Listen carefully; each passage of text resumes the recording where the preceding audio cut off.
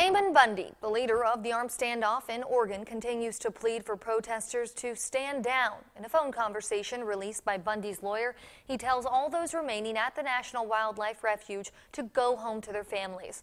Bundy and 7 other people who supported him were arrested on January 26th. 4 other armed men remain at that Malheur National Refuge.